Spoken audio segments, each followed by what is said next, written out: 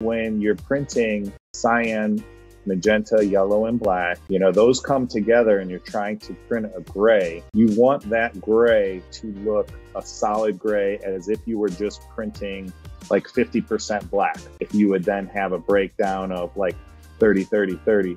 30, or 30, 30, 30 for cyan, magenta, and yellow, or something around there. So when you have your press set so that a combination of cyan, magenta, and yellow printed together shows up as a gray that matches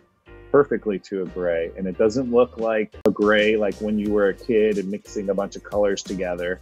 that potentially turns like a little brownish or gets a little red or gets a little blue or a little bit too yellow, that gray looks indeed like a black. So the whole reason for that is that's a start point that from everything else that's printed, it can look the best that it's going to look.